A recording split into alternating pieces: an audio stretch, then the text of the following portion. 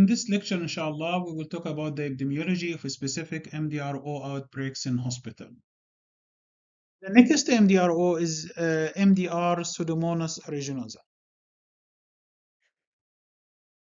Pseudomonas aeruginosa is a leading cause for nosocomial infections, and probably it is the most common infection encountered as HAI, causative organism. Pseudomonas aeruginosa lives in environment, so it can be seen on water or soil, seen on surfaces, on objects. MDR Pseudomonas is defined as organism that is not susceptible, which means both resistant or intermediate to one of the agents in 3 to 5 antimicrobial classes, and these classes including penicillin, aminoglycosides, cephalosporins, fluoroquinolone, and carbapenems. They actually about 5 to 20% of Pseudomonas are meeting the definition of MDRO and causing infection.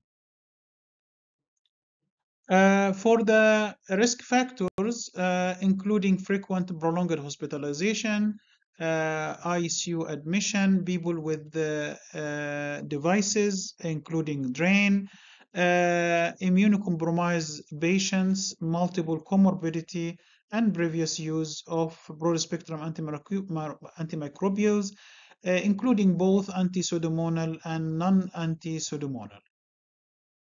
Of course, MDRO Pseudomonas aeruginosa can cause hospital outbreaks, and the symptoms will be depending on the body part affected by Pseudomonas. The most common infection including pneumonia, ventilator-associated pneumonia, bloodstream infection, surgical site infection, urinary tract infection, abdominal infection. Diagnosed by positive culture, also phenotypic diagnosis, and disk diffusion automated susceptibility for resistance pattern. Mode of transmission, including both direct and indirect, direct by contaminated hands of healthcare workers and direct by contaminated surfaces and objects. And also additionally, in only Pseudomonas aeruginosa, it can be transmitted through waterborne water. So it is one of the waterborne diseases and can cause waterborne outbreaks from contaminated water. So the prevention will be contact transmission prevention as usual, plus prevention of waterborne outbreaks. For the contact transmission, promote hand hygiene, implement contact isolation or precautions. Whenever possible, place the patient in a single room with a private bathroom and dedicated non-critical equipment. If common use equipment is unavoidable, then you have to clean and disinfect between patients, recognize previously colonized patients and flag them in the system, and provide education for healthcare workers.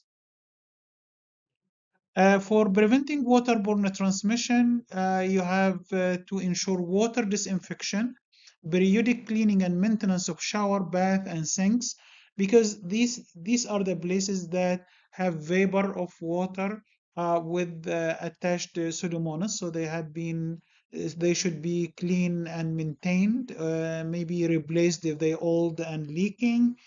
Installing disinfection system and filters in the hospital, avoiding the installation of other potential sources for infections such as decorative bowls and fountains, because they can distribute the mist of water that has the Pseudomonas aeruginosa.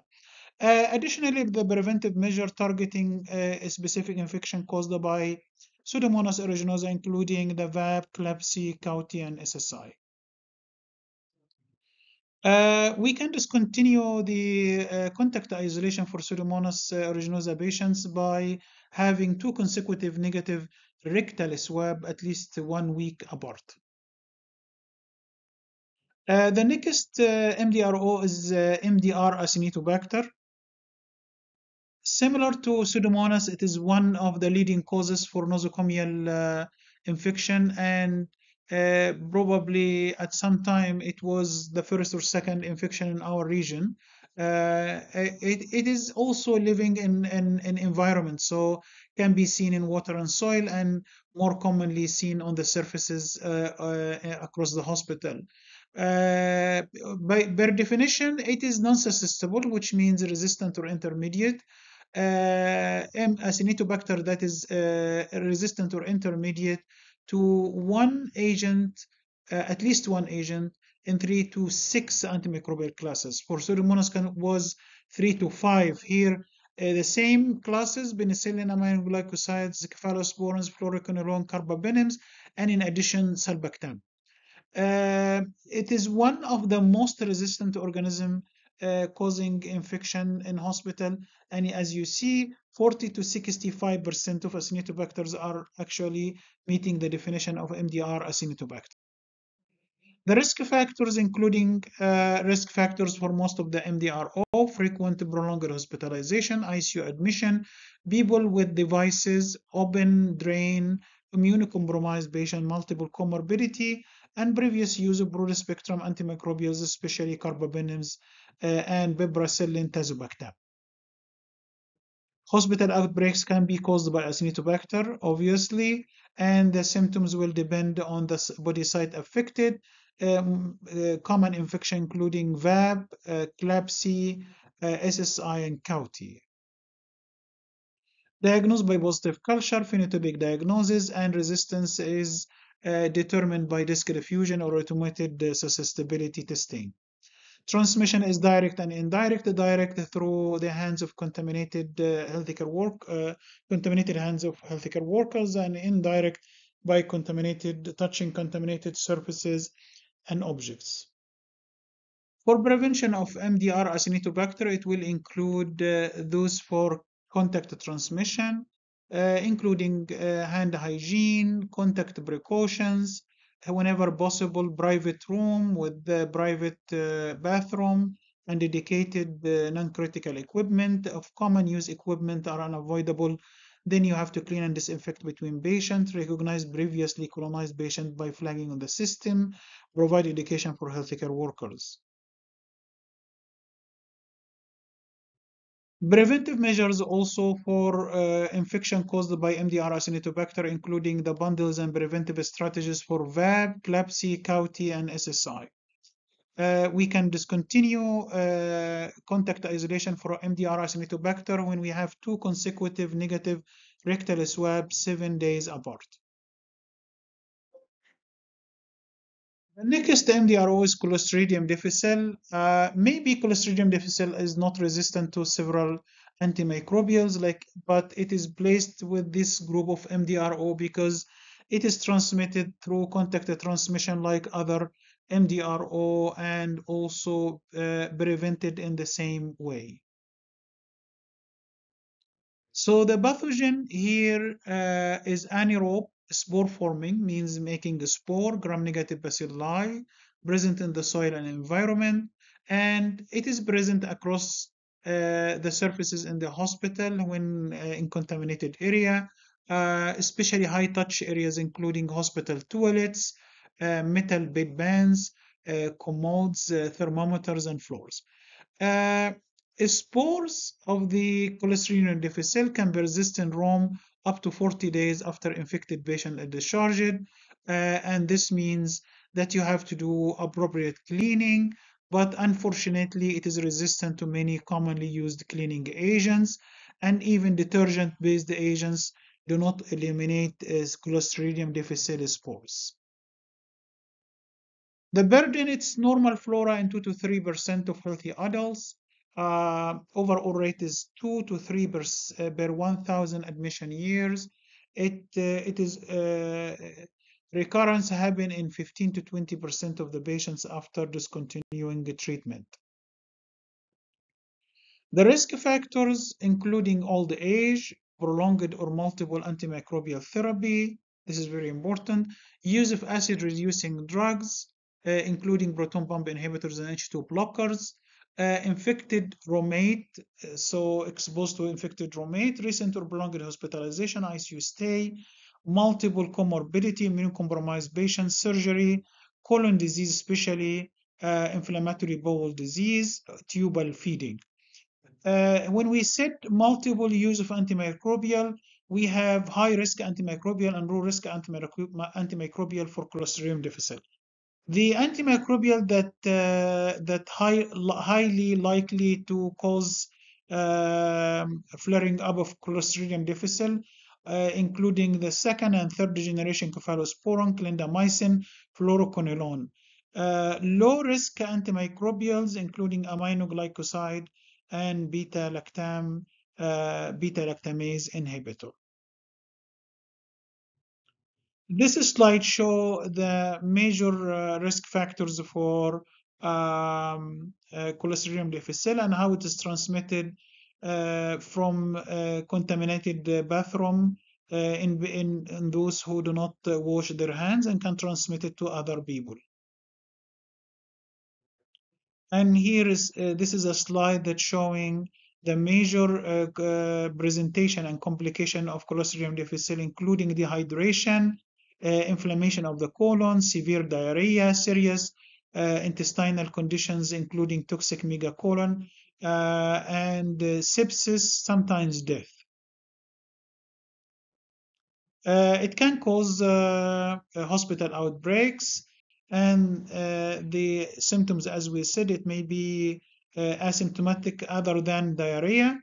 With diarrhea may be mild to severe, fever, colitis, pseudomembrane colitis, toxic megacolon, colic perforation, peritonitis. These are severe complications that can cause peritonitis, sepsis, and sometimes death. Diagnosis either by detecting the toxin, positive lab test for C. diff toxins A or B or both. This can be done by assays or toxin assay, like PCR or toxin assay.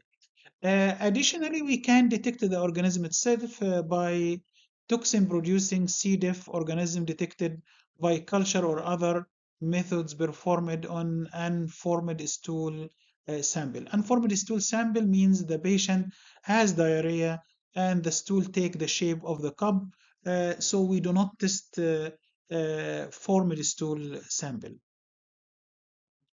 When we see the onset of the disease, we can categorize Clostridium difficile into three groups.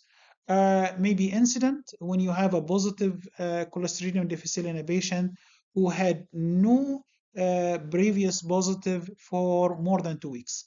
But if he had a previous positive between 2 and 8 weeks, then it is recurrence. So we will consider this as a recurrent infection to a previous infection. If the patient have a positive Clostridium difficile test within the last 2 weeks, we will not consider this as new infection and will consider it as duplicate CDI or Clostridium difficile infection. According to the onset also, we can, the timing of the onset, we can categorize them into community onset, which diagnosed within the first 3 days of admission, or healthcare onset after 3 days, the 4th day and after, and a third new group, which is called community onset healthcare associated, when the patient tested positive within the first 3 days. However, the patient was in the hospital in the last 4 weeks. Transmission can be indirect or direct. Indirect through touching contaminated objects, especially the bathroom, the commodes, electronic rectal thermometer, and so on. And also direct contact by contaminated hands of healthcare workers. So for the prevention, it is contact transmission prevention. Whenever it's possible, we should place the patient on a private room with private bathroom. If common use equipment are unavoidable, then you have to clean and disinfect between patients, recognize previously colonized patients through screening and flagging, provide education for healthcare workers, Since Clostridium difficile are very resistant to extreme environmental condition, we have to eliminate by appropriate cleaning, and disinfectant of a choice here is the household bleach, which is usually 5% sodium hypochlorite solution, and this can be diluted by water 1 to 5. So you add 250 ml per liter of water, so to create a solution of 1 per 10,000 or 10,000 part per million, 1%. Some disinfectants like glutaraldehyde normally used in reprocessing gastrointestinal endoscope that can be contaminated by Clostridium difficile. So when to discontinue contact isolation for Clostridium difficile? 2 days after the patient stopped diarrhea. And in some patients, Clostridium difficile is continue shedding after stopping diarrhea. And in this case, you should continue contact isolation throughout the hospitalization. That's why some institution routinely do that for all patients with positive Clostridium difficile. Thanks.